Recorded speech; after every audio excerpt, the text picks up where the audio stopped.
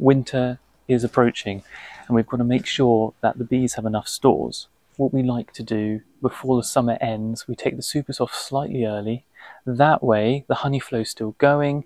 Any honey that's coming in from the bees, the only option they've got to store is in their brood box. So they're building up their stores for winter. And it's worked so far. Most of the hives we've got here are full of honey stores, but we've got a couple of hives where we've had really big colonies and a lot of bees need a lot of food. Add the weather at the moment. I mean, we've had a week of rain, just constant rain, and the temperatures are starting to plummet.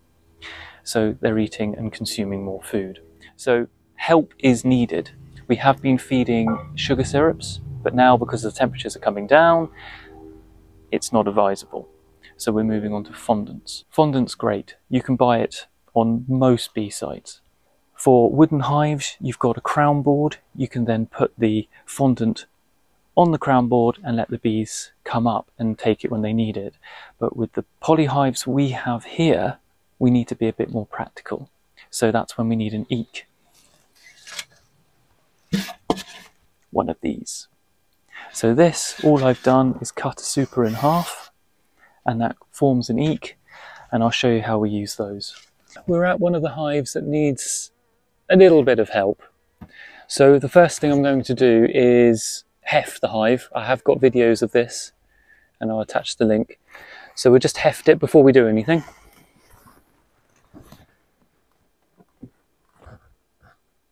It's got some good weight to it, but I want it to have a little more.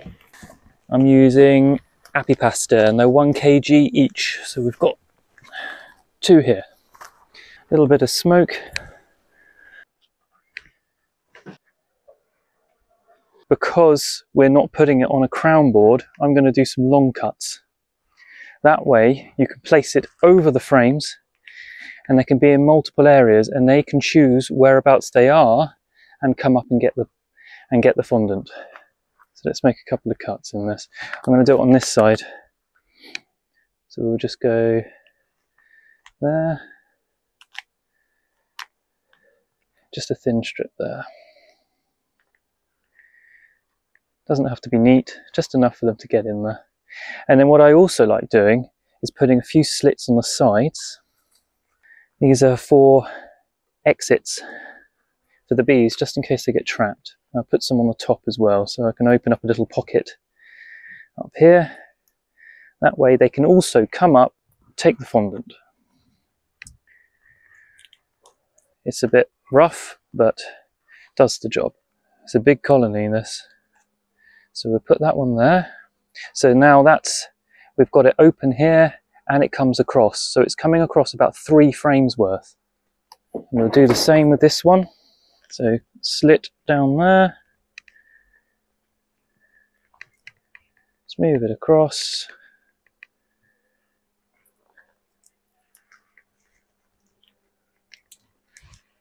Come on, girls. Come on. And then we get our eke.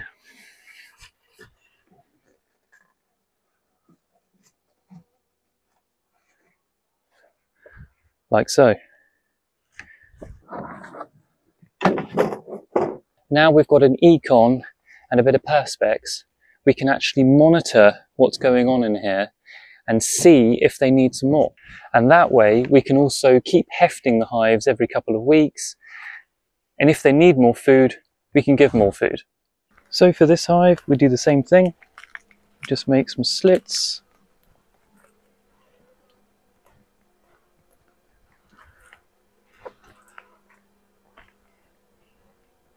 Doesn't have to be pretty. And then some exit holes.